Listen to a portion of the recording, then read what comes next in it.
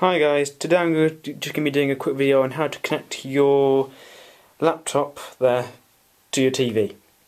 It's fairly simple. All you've got to do is get a HD video converter box, and that will transfer your stuff from your PC onto your TV. Now what you need for this box here, the one that I've got here has got all the ports here. So you've got one VGA port.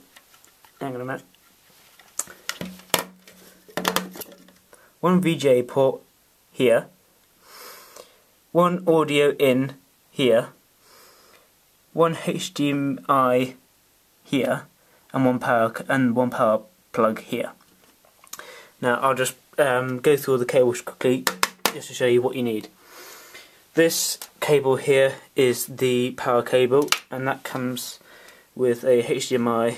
No, not HDMI, sorry, USB at the end of it. All you do is put that into the end of here. It's there. If I can just press that in, hold on for a second, if I just plug that there. All you do is plug that in there. So it's like that.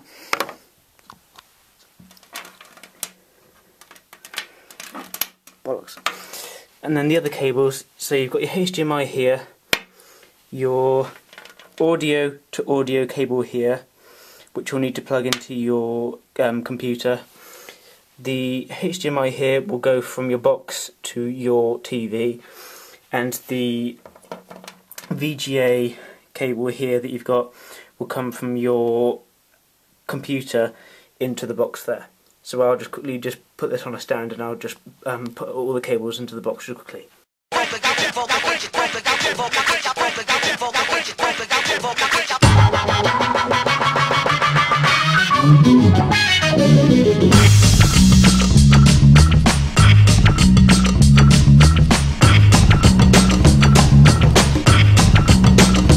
So here you are, all the cables are in the box here. So there's your audio to the right. Yeah, your VGA there, your HDMI, and your power cable. Now what we're going to do is we're going to plug all this into my computer and into my TV.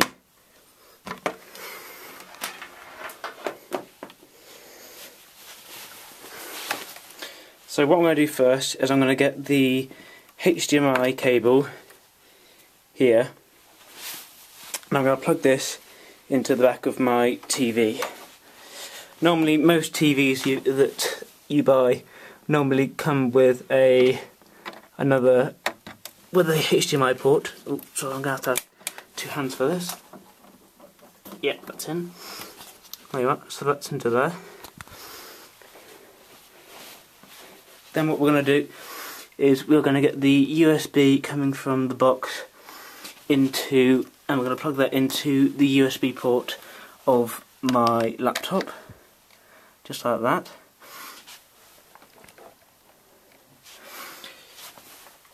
Now once that's done, we're then going to get the VGA cable. Right. Just close that off my computer and then grab the VGA. I'm going to plug this into the side of my computer here. So I have to keep it up to power, or else it will bugger up, and because my computer's got a shit battery. So I'm just going to plug this in. It doesn't matter if the cable won't screw in, or if there aren't any screw bolts into there. See, now you've got the blue light here on the converter box. That means that the converter box is now on. All we need to do now is get the audio cable and plug this into my laptop. So then plug it into the audio here. My laptop just flashed, and it is now come up with this notification here saying optimal resolution has been notified. You may have to fiddle around on the settings with your computer, and the top two things which I'd recommend that you go on to make sure that everything is okay on your computer is, if you go on control panel, Just wait for this to load up, and go on to classic view, and then go on to, if I can find it, if you then go on to personalisation, so it's there. Oh, sorry, I haven't clicked on it. It will come up with display settings, right at the bottom there. You then need to make sure that you've then got multiple monitors selected there, so that then it will then play on your computer and on your TV. The other thing which you might want to check is also if you go back onto control panel and click on something that says Intel GMA driver for mobile. Sorry, that's just my dog.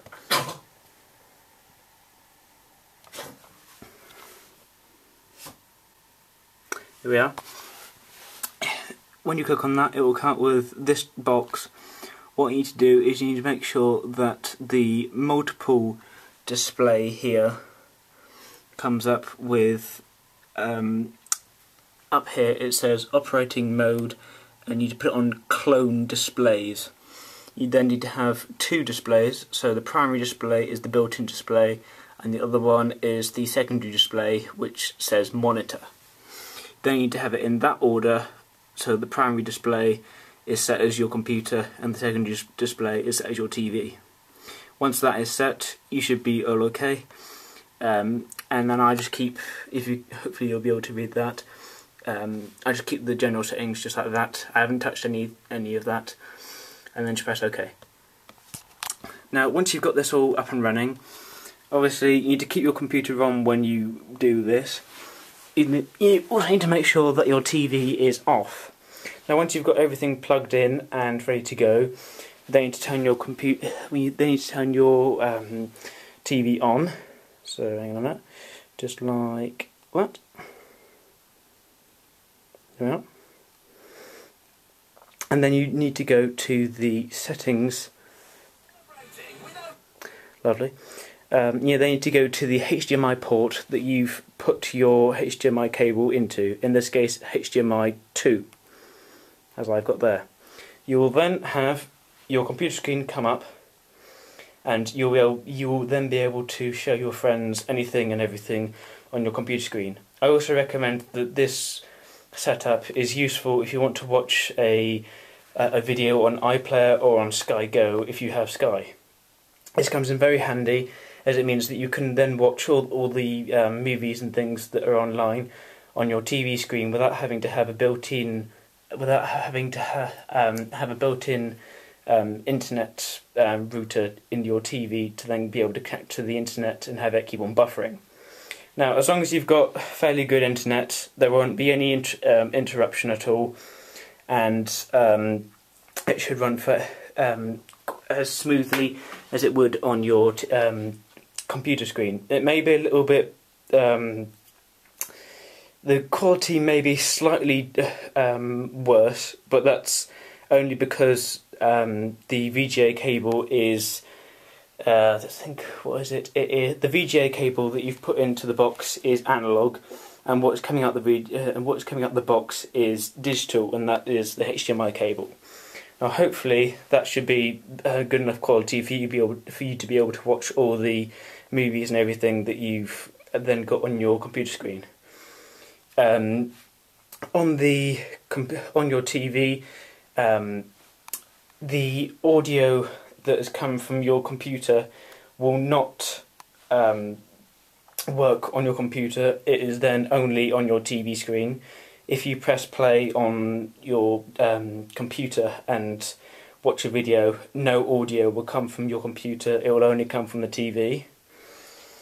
And from then on, that's all, guys. Hopefully that will come in handy for when you decide to buy a box or some cables or something to show a video or a movie on your computer. But yeah, that's all, guys. Thanks for watching, and I'll see you in another video.